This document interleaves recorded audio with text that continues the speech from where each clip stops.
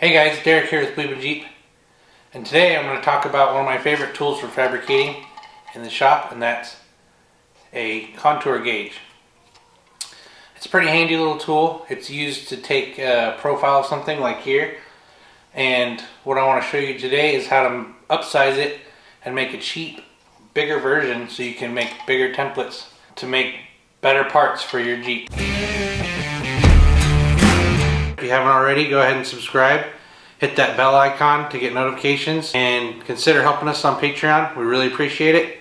Let's get started. So what this tool does is it has these pins inside of it's kind of like a ruler that pinches on them, and what you do with it is if you have an object that you want to make something that fits around it, you press this down and it conforms to the profile, and it gives you something you can trace to make a template and then cut it out of metal. So in this case, I want to build a truss for this Dana 44 axle. Get a profile of the whole thing in one shot. So the first thing that I decided I needed to build this in a larger size were bamboo skewers, like for shish kebabs. They don't cut very well in a chop saw. And two, you can get skewers from the dollar store, but they're not consistent in size and they're not very high quality. So I ended up getting the $2 package. The other thing you'll need is some type of glue, 1/4 20 carriage bolts, some washers, some wing nuts, and some felt.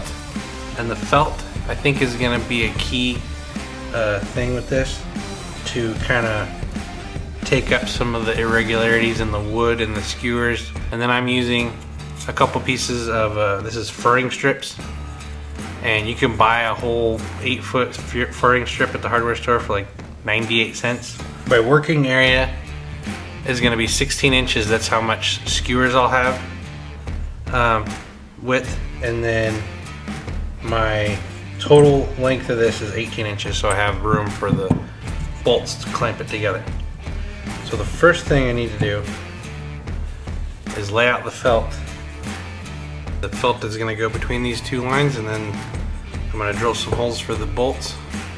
I'm going to do the bolts first so that when I put the glue and the felt on, it'll be I'll be able to just clamp it all together and let it dry for the night. Some of the tools you'll need is a utility knife, a drill, a 1/4 inch bit, some type of sawing device, chop saw or just a hand saw will work. I'm just going to stack them on top of each other, line them up, and drill.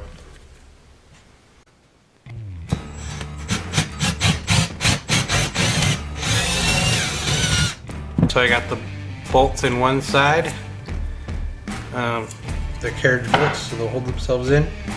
And then I'm going to take the felt. I just cut this with the razor blade, and then we're going to glue this down here and here.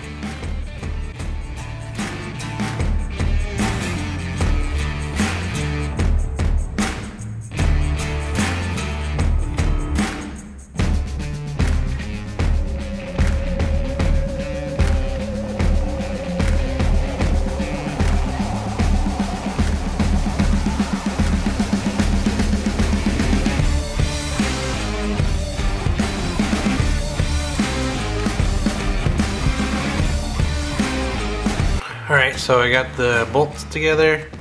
There's a little gap.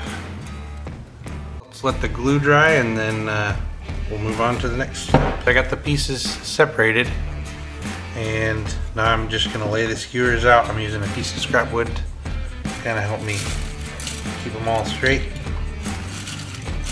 Just going to lay them out flat.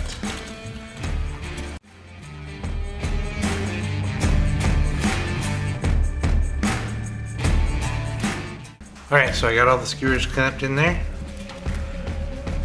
Seems like it's gonna work. They slide through pretty nice. I can adjust the tension with the wing nuts on both sides. So let's try it out on the axle, see if it'll give me a good profile.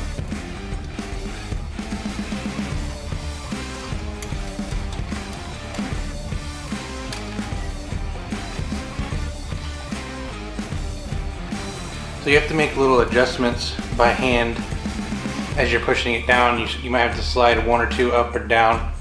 So it's not perfect, but that's a pretty nice profile to start with. I could transfer it to cardboard first and then fine tune it and transfer it to metal.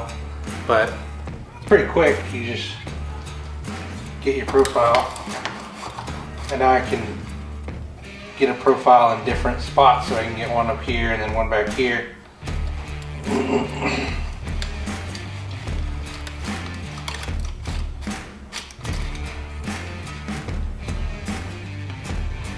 It's pretty close. It's a neat little project, I think. Amazon does have bigger contour gauges that you can buy, so I might get one of those and test it out when I actually go to build the truss. So that'll be in a future video. So guys, there you have it. It worked pretty good. It was super cheap. I mean, I think I have $7 into this whole thing, maybe $8. I'll leave a link in the description for some materials that will work to make this. I'm sure there's ways to improve it, but to do some quick templating, I think it works pretty good. Thanks for watching. If you like what you see, go ahead and hit that like button. Subscribe if you haven't already. Hit that bell icon to get notifications, and consider helping us out on Patreon. I'll see you next time.